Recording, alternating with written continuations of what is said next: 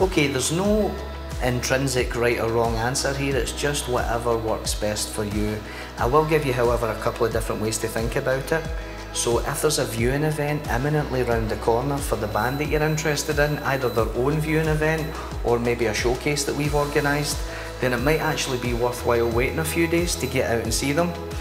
If the band don't have anything imminent coming along and it might be a month before you can get out and see them, then that's totally fine, but it's just understanding that you could lose them to somebody else in the meantime. Sometimes the first time we know that someone's interested in a band is when that auto confirmation email comes through the website to say that they're booked.